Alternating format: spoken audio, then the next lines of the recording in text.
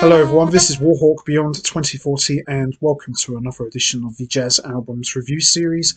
And today I am going to be taking a look at the very short but impressive catalogue from two of the most celebrated, decorated and popular musicians of the smooth jazz genre. And this association goes all the way back to the mid-80s when these two first started playing together. But it wasn't until the mid-90s that these two gentlemen decided to form a band and release two albums in a 10-year period. And the two gentlemen I'm talking about need no introduction whatsoever. I am talking about, of course, the one and only pianist David Benoit and guitarist Russ Freeman and their band, the Benoit Freeman Project. So David Benoit and Russ Freeman, as I mentioned, first started playing together in the mid-80s when David Benoit was a member of the original incarnation of the Rippingtons. And they've often guested on each other's albums. David Benoit would guest on a few Rippingtons albums. Russ Freeman would guest on a couple of David Benoit's albums. But it wasn't until the mid-90s, as I said, that David Benoit and Russ Freeman decided to get together and release two amazing albums in 1994 to 2004. So there's a 10-year gap in between both albums. So what I'm going to be doing today, I'm going to be talking about both albums individually, and I'll be choosing which one I think is the best one. Not an easy task when you've got just two albums, but I can guarantee you when you've got David Benoit and Russ Freeman, you know you're not going to get a bad album. These two are as good as it gets, and when they get together, they've got a very distinct sound. You know straight away who it is. And the thing with these two albums is very much in the style of not just the Rippingtons, but also in the style of David Benoit's solo albums. So you can definitely tell it's them when you hear them play together. So we're going to start with the first album, which came out in 1994, and this is the self-titled album, simply called The Benoit Freeman Project. So this came out in 1994. As you'd expect from two musicians of this caliber, pure magic. It's just very, very smooth, very, very rock-driven in some tracks, and is also a nice orchestral feel to it as well. So it's kind of like smooth jazz meets fusion meets classical music. It's a very lovely album. Russ Freeman at his very best playing classical guitar, and he also can rock it up on the electric guitar. And David Benoit, you know, he's got such a elegant sound on grand piano. You know it's him. There's lots of good piano players in jazz and in the smooth jazz genre, but David Benoit, for me, he's the king of smooth. When you hear him, you know it's him because he's got such a delicate and elegant touch on the piano. And we've got musicians featured on here are Nathan East from Foreplay, Stephen George, Gary Grant, Jerry Hay, Dan Higgins, Kenny Loggins, Tony Morellis from the Rippingtons, Phil Perry, Steve Reed, also from the Rippingtons, John Robinson, and Janie Thomas and Vesta. So some pretty big names on here. So we're going to have a quick look. There they are. So most of the compositions are either written by Russ Freeman or co-composed by David Benoit and Russ Freeman or David Benoit himself. So, it's a band effort. It's a true collaboration. These two work very, very well together. And we've got the opener, Reunion, which is just probably one of the best opening tracks I've ever heard for an album. It's got the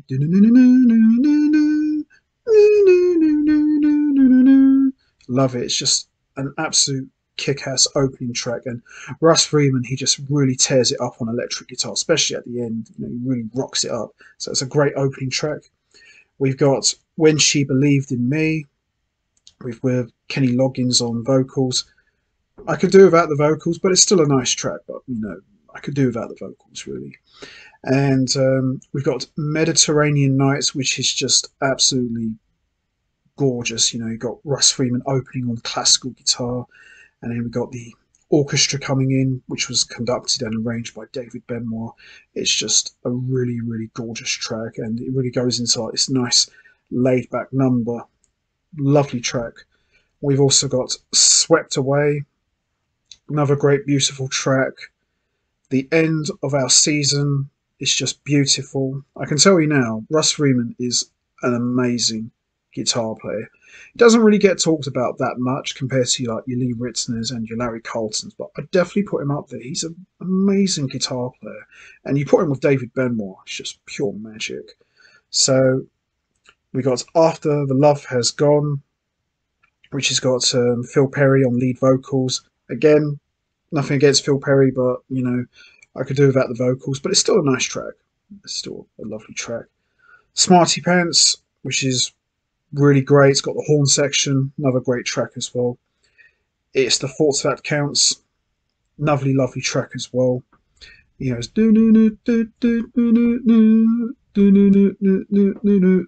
love that track. It's a really great track. Mirage is another great track as well. And then What a Way to close the album.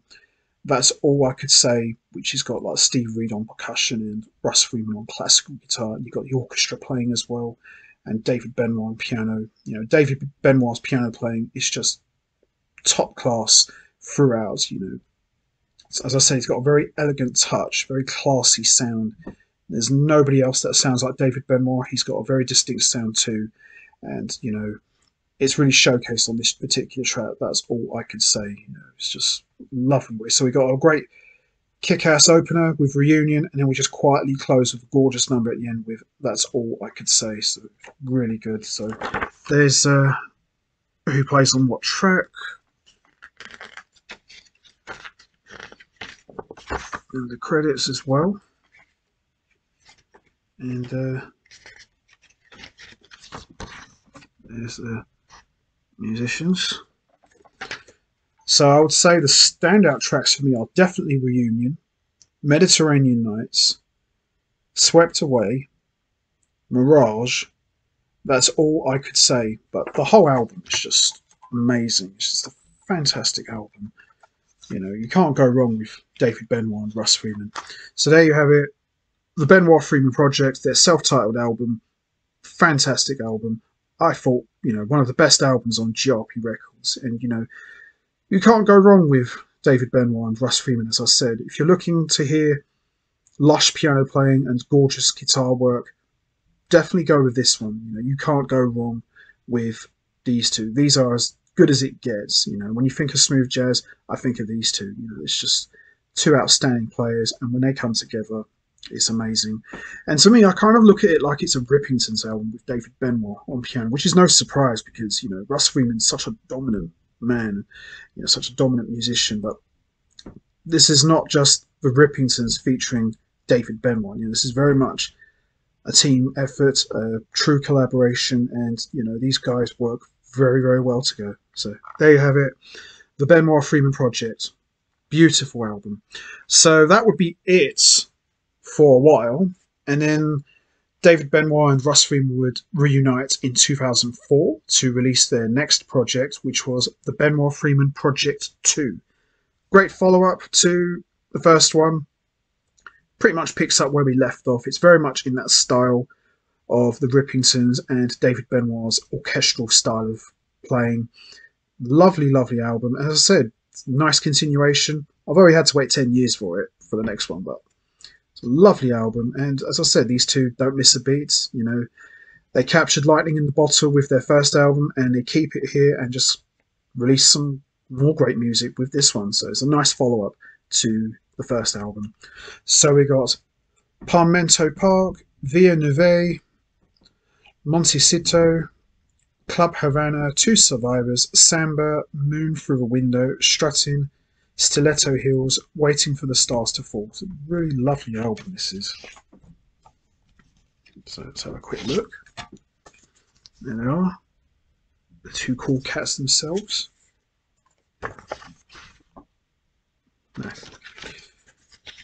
So, of course, we got David Benoit on piano, Fender Rhodes, and Yamaha Motif 8. We've got Russ Freeman on acoustic, classical, and electric guitars and guitar synthesizer. And we've got an amazing rhythm section. We've got Vinnie Colaiuta on drums. We've got Louis Conti, David Carpenter on bass, Byron House on bass. We've got the legendary Peter Erskine, Vince Gill on vocals, Chris Bosey on trumpet, David Pack on vocals, and we've got the Nashville String Machine on some tracks. And we've also got a string orchestra as well.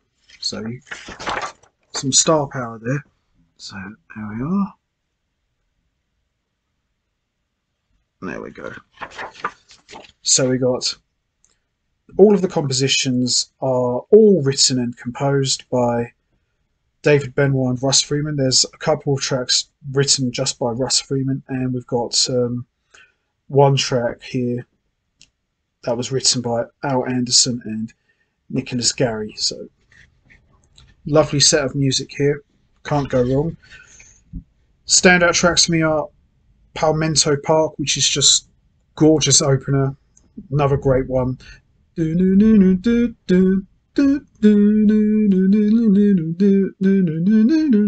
Lovely track there is. And we got Montecito, Club Havana, Waiting for the Stars to Fall is a great track as well. Moon for the Window is another great track, and Samba as well. It's just a lovely album. And you know, as I said, these guys, although 10 years later they released this next one, they don't miss a beat. They just sound absolutely fantastic together. And as I said, Russ Freeman, outstanding guitar player. David Benoit, one of the best pianists of any genre. The real king of smooth, as far as I'm concerned. Just an outstanding player. So those are the standout tracks for me, and there you have it. The Benoit Freeman Project 2. So, excellent album.